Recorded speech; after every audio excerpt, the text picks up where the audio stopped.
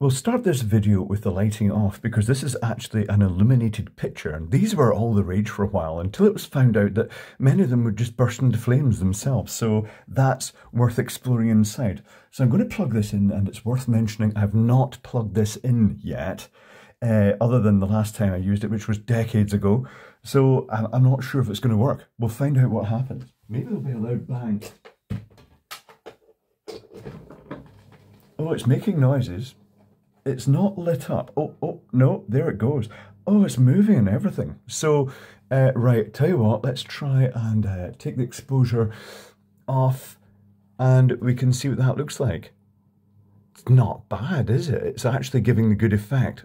Okay, rightio. I'm going to pause the video briefly and I'm going to take the glass off the front because that's how it comes off. There's a fixing at each corner of the mirror.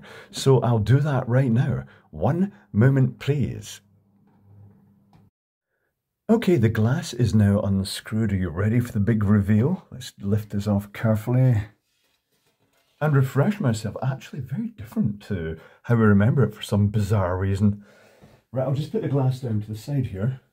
Is that bright enough? I think it is.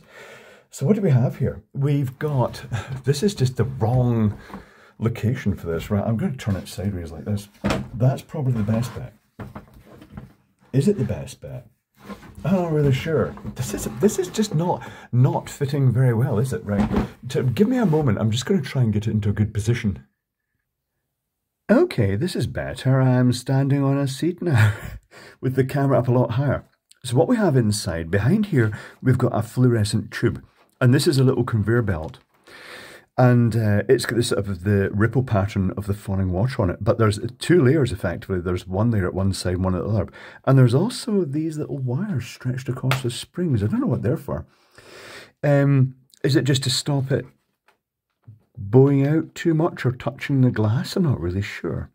But the bottom bit here, it's also a conveyor, but it's also got a fixed layer that doesn't move down here, and it's got the moving layer behind it. And also, there's a metal reflector at the bottom that catches the light coming out the sideways from the fluorescent light and projects it up. And likewise inside, there's paper in here, and this is probably why these things used to burst into flames. At this side, we've got a motor that drives both the rollers. It drives this roller here and this roller here. And we've got a ballast up here, traditional hot running ballast on a shriveled plastic housing. Yeah, it's shriveled. That might actually suggest that that has also been suffering thermal issues in the short time I ran this. Oh, freaky. Maybe it was one out of the shop display or something like that. Not sure. And there's a classic Phillips starter. Right, tell you what, I'll turn it on so you can see it all running. I'll just jump off the seat here and flick that switch.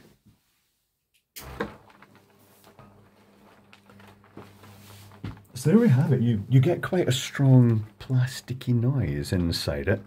So this is the waterfall effect with the two layers of interfering with each other, like a traditional distortion discs that you'd get from companies like Kinetics. And here's the one that provides the rippling water effect, which is, well, it's got that layer underneath which has a row of lines, but then a diagonal lines painted on. It looks kind of almost like hand painted. These might be hand painted onto the plastic, but I wonder if these cause problems with the plastic just breaking, because it looks like it's almost just sellotaped together with plastic tape diagonally, just so it kind of doesn't all go over at once and jam. But when I put the picture cover back on, I'm just going to make sure I don't stuff my hands into electrical connections here. Here's the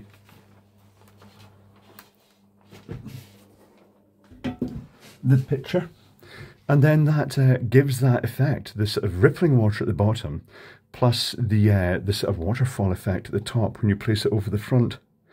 It's quite a good visual effect, but it is noisy. Oh, this is upside down. One moment. That'll make more sense. Yeah, there we go. There's the waterfall and there's the rippling water at the bottom.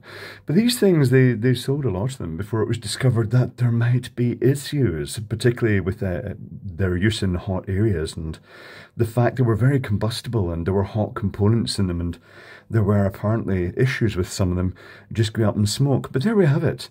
The illuminated, is it what would you call this, a diorama picture? The motion picture, not sure, but that's what's inside. It's a very, very crude mechanism. Fluorescent tube behind and a couple of conveyor belts with sort of patterns and the ballast and the starter and the motor. And that is it. Quite an interesting thing.